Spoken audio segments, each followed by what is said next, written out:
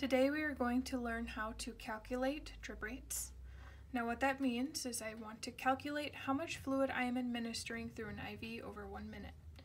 Typically we administer normal saline or D5W in the field when we do deliver fluid to a patient.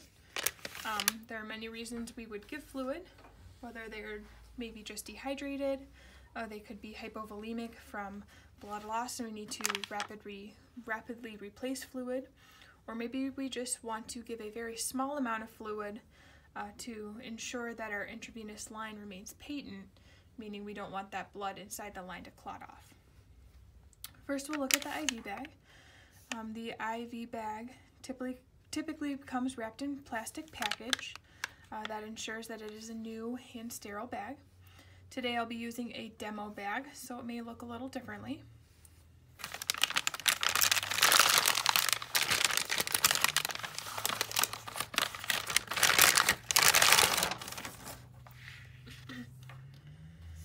This bag is 0.9% sodium chloride, which is the most common fluid we administer because it is isotonic with our body's fluid. This bag contains 1,000 mLs, which is equal to 1 liter, and that is a very common amount that we carry per bag pre-hospitally. In the top right-hand corner, there's typically an expiration date, but this being a demo bag, it does not have one. At the bottom of the bag, you will see 2 ports. One is a blue port, and then one is a white or a clear port.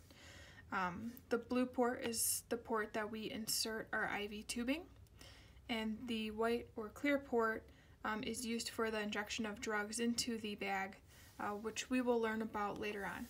Today we'll just be using the blue port.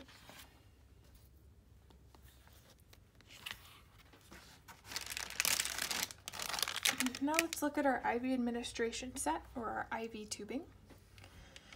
The tubing comes in plastic packaging that is typically clear or white depending on what brand. When you open the package,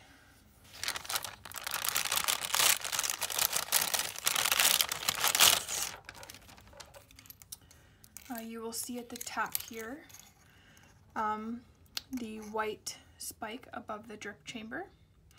This is very sharp, and this is the part that gets inserted into the IV bag. Just below that is the drip chamber.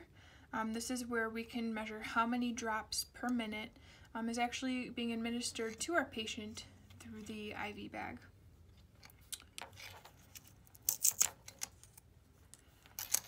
Below that is a blue roller clamp.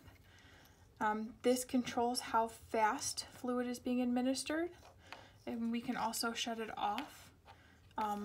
So we can actually stop the fluid being administered to a patient, or I always shut it off when I'm setting up my IV bag so I don't get fluid on the floor. Below that, we have some medication ports. This way we can deliver intravenous medication to our patient without having to disconnect the tubing. We will learn more about that later.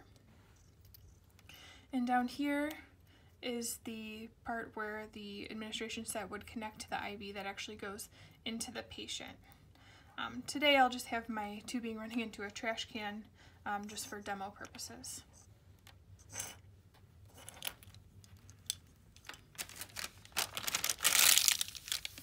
Looking at the packaging, at the top right hand corner of the packaging you'll see a number and it says drops per ml. So this one says 10 drops per ml. That means it takes 10 drops to pass through that drip chamber to equal 1 milliliter of fluid that would actually be entering the patient. So we call this the drip factor, and it's always at the top right hand corner of the package. As you can see on this one has a drip factor of 60 drops per ml, which means it takes 60 drops to pass through that drip chamber before 1 ml of fluid enters our patient through the IV line. There are 2 kinds of IV tubing. We have macro tubing and micro tubing. So macro tubing is the more common tubing that we use pre-hospital. The drops are bigger, meaning we can get a larger amount of fluid into our patient faster.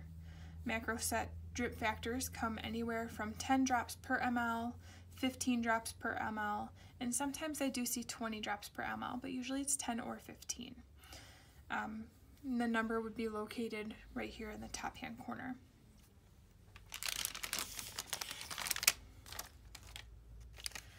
Micro administration sets always come with a drip factor of 60 drops per ml. This means that the drops are much smaller, and it allows us to deliver fluid at a much slower rate or have more control over how much fluid is going into our patient. Typically, we only use micro administration sets when giving a medication through an IV bag, so they're usually found in our drug boxes.